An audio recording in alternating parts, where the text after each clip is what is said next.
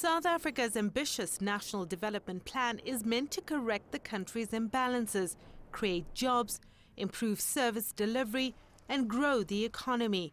Infrastructure development makes up a big chunk of the plan, but will cost around $400 billion by the time it's complete.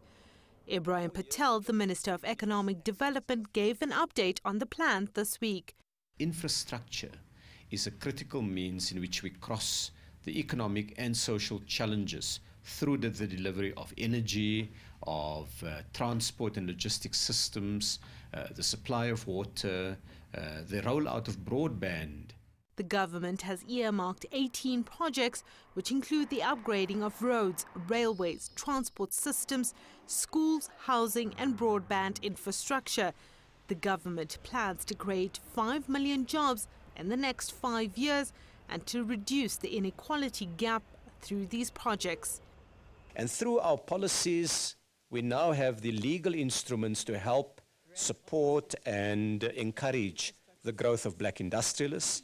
Of course, youth inclusion is very important, giving young South Africans an opportunity to participate in their economy. And infrastructure, because by its nature it's new, it's not established industry, provide those opportunities.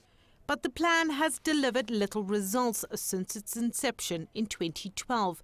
Unemployment has risen to 26.4% and the service delivery backlog is growing. Chronic power shortages have made electricity supply a priority. Most of the funding allocated to infrastructure development has been redirected to Eskom's Build program. The first and immediate impact is it creates constraints on the national energy grid, and that it impacts on the economy. The second one is that it consumes more money. You pay more when you stretch your infrastructure build program over 8 years rather than 4 years.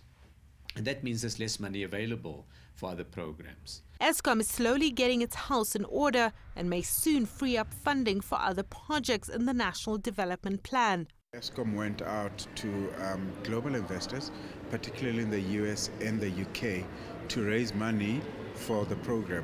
Eskom raised $1.25 billion of investment into South Africa for the electricity program. While the Eskom crisis is largely as a result of poor planning, it's also a reflection of how fast South Africa is developing. There's an insatiable demand for services. In the last 20 years, there's been vast improvement at the country's harbours, import and export terminals. At least 7 million households have been connected to the national grid, and there's been ongoing development of transport systems. We've now got the largest metro rail program in the world that's undergoing.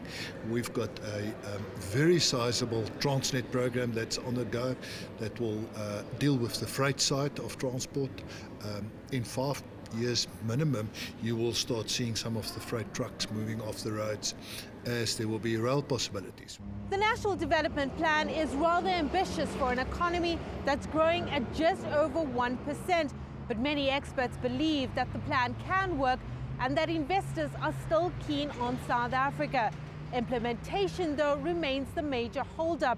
And with Eskom weighing heavily on the balance sheet, government will have to work much harder in order to find the funding to prevent further delays in making this plan work. Sumitra Nydoo, CCTV, Johannesburg.